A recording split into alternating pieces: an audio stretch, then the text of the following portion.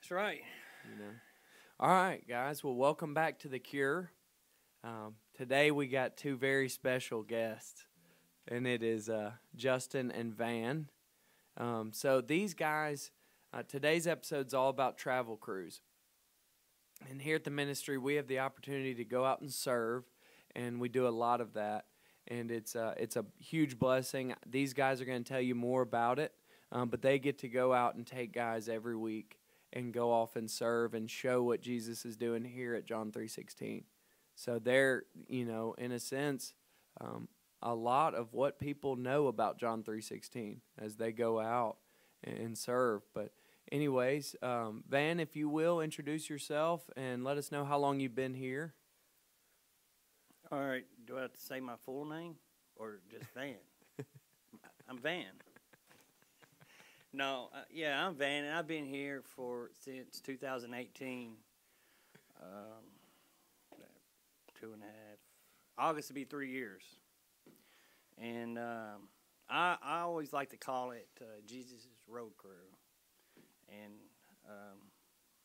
I love it because it gives us an opportunity to go out and talk about what God is done in our life and what He can do in other men's life and opportunities to run into that guy that was in a pit like I was and give him hope and then give families hope.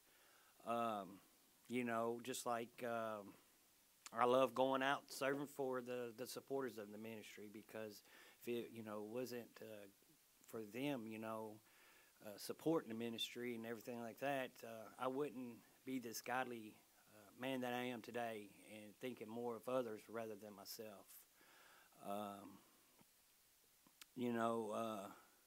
It's like when I pull up and I see a fence line and it's all overgrown up and everything like that, and we get at it and we're just serving.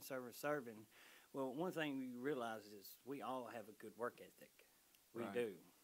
So our reasoning why we're doing it has to change. And then it gives me a good opportunity because mine had to change. Mm-hmm. And so when we pull up and we see this fence and everything like that, and by Friday you can turn around and look down and see what has been done, and everything that has gotten done was Christ working through you because you wouldn't have put that much care into it. Mm-hmm. Your reasoning would have just been hurry up, get done with it, get paid to go, and your reasoning change. What do you got, Justin? Yeah. So Well, sorry to cut you off. You can see Van's passionate about the road crews, Yeah. so he gets right into it. And I love that. Justin, if you'll introduce yourself, tell us how long you've been here and kind of how you got put on the road crews, how you got assigned to that. We know that it was Jesus, but what your experience is with that. Well, my name's Justin Hilliard. I've been at the ministry for 11 months now. Been instructor for 7. It's just amazing thing to be a part of something so big and so broad for the kingdom of God. I like to think that, even though we are the hands and feet of Jesus here on camp, we're the hands and feet of Jesus off camp. Serving different individuals and being that light, walking in that truth daily, just to serve and to let people know what this camp stands for. Mm-hmm. Let people know of who we are and what we do for Jesus and how we can be transformed by the renewing of our mind. And it's not a disease.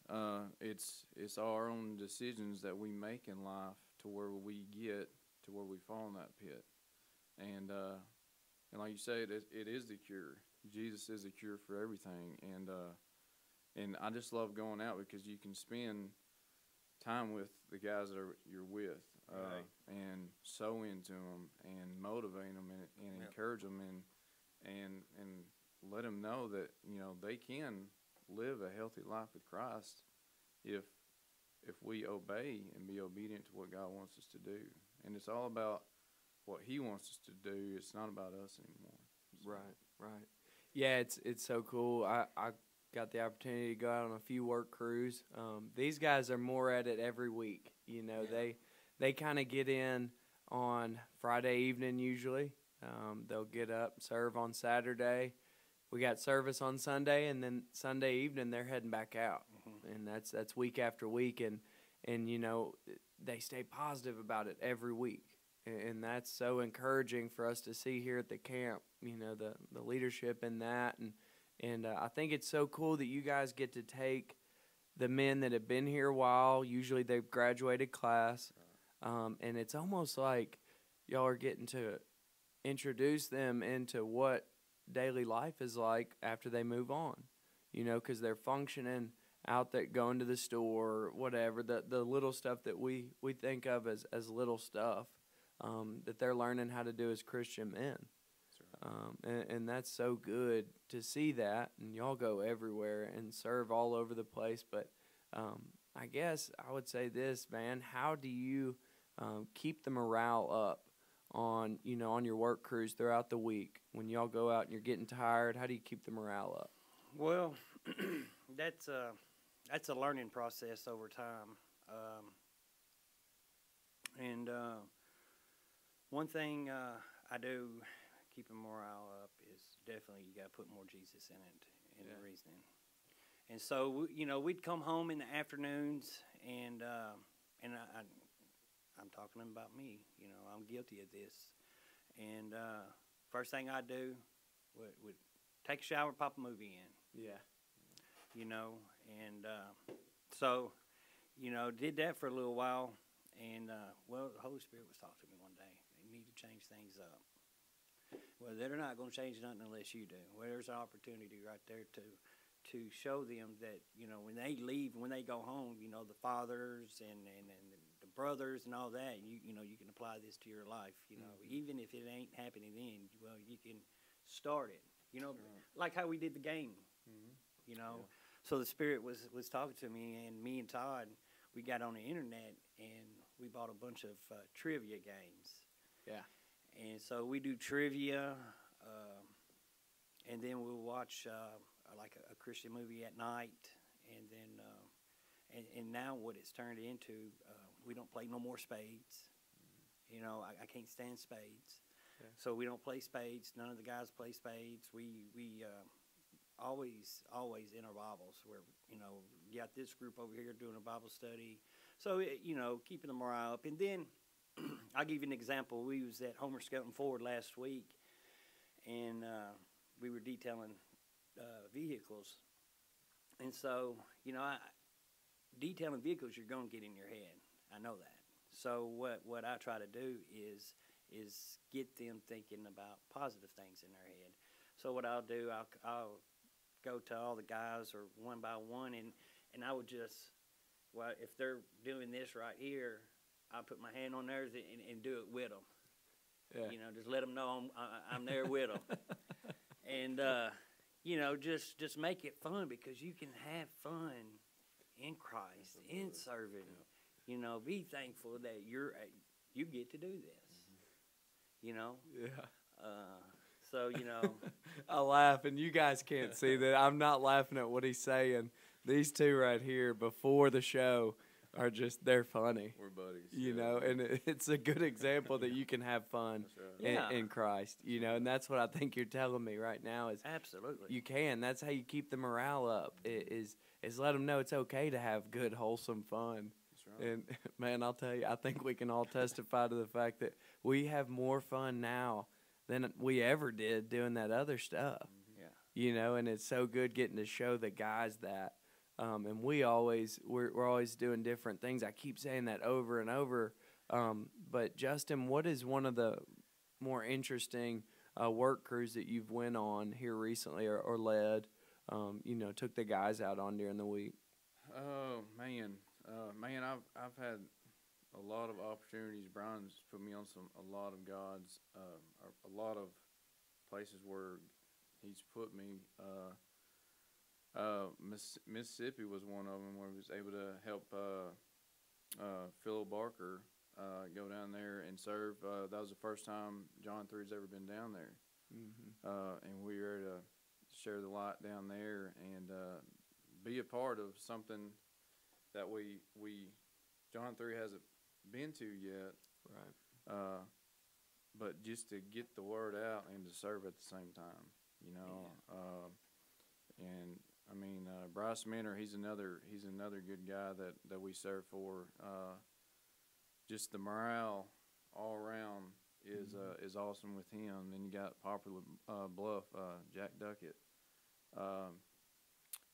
Just the sponsors and all the guys that we work for serving, they're ready for us to come. Right. I mean, it's not like they're just like, oh man, John 3's coming, and it's the opposite, you know, Right. and that's the way it should be. When you're walking in Christ and you're following what God wants you to do, well, yeah, you're gonna want that. You're gonna want, you know, somebody that's on fire for God, and that's what they want. And that's what sometimes they need. You know, just the morale when we come and serve, and it doesn't matter what it is. They're just so happy to see us, you know, and it's a great opportunity to be a part of that. You know, it's an awesome feeling to be a part, knowing that as instructors, both us are able to be the leaders, and be the hands and feet, but at the same time, we all get together and we all get the job done. Yeah. Yeah. You know, and there's no regret or worries when we leave. Right. You know, there's no. You know, there's not them wanting us to leave. It's them wanting us to stay. Yeah. Yeah. You know, or wanting us to come back. Right. You know, and it's an awesome feeling. And the guys that I have that go with me, they need something like that, because most of them, they don't have, you know, they didn't raise up in that family or anything, and they weren't wanted, or they're just in a spot where they just needed somebody that wanted them to help out, and that's what our purpose is. You know, is to let the guys go out and feel the love and compassion that these sponsors and these people that we work for, they want us. You know, and you see it every day, and it brings them more confidence. You know, it brings them more peace of mind on that. So I mean, I think every trip that I've been on has been a blessing. You know, it's been a moment by moment situation each time. Yeah. You know, because we have to be still and wait on the Lord, and if we don't, then we're going to miss out on what God has for us. And sometimes it's not easy going and, you know, like detailing cars and all that, but we have to put Jesus into everything that we do. Yeah. Yeah. And when we do that, then that's when it all comes together, you know, and it's just awesome, amazing feeling to be on the road crew and be able to serve. Van and I, we're not together a lot, but when we do, we try to make it as special as we can for the guys. Yeah, That's that's what's so important. You know, you were saying that, like, I mean, Brian tells us once a week at least, usually more than that, and I started understanding what he was talking about as I saw the work crews, really as a resident. You know, as I was going off on the work crews with guys, we're not a burden anymore. Right. You know, we, just like you're just talking about with these guys feeling, they're feeling worthy. Yep. And they're feeling like blessings, and it's because these people, it's because that's what we are now. Yeah. So we are. You know, and God gives us that strength to be a blessing, and we go out and serve. And you're absolutely right. People, when you get done at the end of the week, people are like, "Man, I didn't think we'd get all that done." And it's because everybody goes out there with the mentality of, "I'm gonna be a blessing this week." That's right. And, Yeah. that's what we're taught here. That's what's so good. Yeah. So, all right, Van, I got one more question for you. Yeah. And this is a question that we always have for the guys. So imagine this: somebody is watching this podcast right now, you're watching this podcast before you came to the ministry, and you're sitting there, you're on your phone, it's late at night, probably hadn't slept in a few days, and you're feeling hopeless. Everybody around you is being torn down, torn apart by the addiction that you have going on, your family, all that, and you feel hopeless. If you'll look into that camera right there and speak to that man, what kind of hope can you give him? Here's what I can give you. God wants you. He does. You might not. The world's done turned against you. Nobody wants you around. I've been there. I felt what you're feeling. But I'm sitting here today, and you could be here too. My 15-year-old son got saved last week. All because I was right there where you was at. A broken man. No one to turn to but Jesus. And if I wasn't willing to come about change and come to John 3:16 and change the way that I was running my life, because it showed me real quick I can't run anything. Wednesday, February the 24th, my son got saved at Homer Scale and Ford out in the parking lot. All because of one decision. And you can make that same decision. And here, I'll go a little further. And if you need to talk to me, any questions or anything, I'm not going to push anything on you, but you can call up here to the ministry and ask for me. Mm-hmm. And they'll make sure they get a hold of me. My name's Van. This is Justin. We're here for guys forward like you. I go on the road hoping for the opportunity to run into guys like you, because I have a pamphlet for you. We do love you. Might be a little weird at first, because I thought so too. But if you stay and just continue bringing up nuggets, keeping you, and over time, you'll understand what I'm talking about when I say I love you, because I'm willing to jump in that pit with you and lead you out. That's right. Amen. That's it right there. And guys, I realize that this might be a loved one. It might be somebody else watching, and this is what these are about. We want y'all to know what's going on with the travel crews, because they do a big part. We all do a big part here at John 3:16, but they do something that we think is very worthy of being seen by the families out there, because y'all don't always get to see what they do. But make sure you all like this video, share it, subscribe to the YouTube page, check out the Facebook, Twitter, Instagram. These podcasts, the voices and the audio will be going on Spotify and Apple Podcasts, so you can check us out there as well. If you have any trouble finding help for somebody, our phone number and our email is going to be right up top, right there. And we look forward to getting in touch with you. If you have more questions about getting in touch with us and what it requires, refer to episode 1. And we love you. We all do. Yeah. We do. We do love y'all. And we want to thank you for tuning in to The Cure. And just remember this. We don't offer treatment. We offer the cure. That's right. That's right.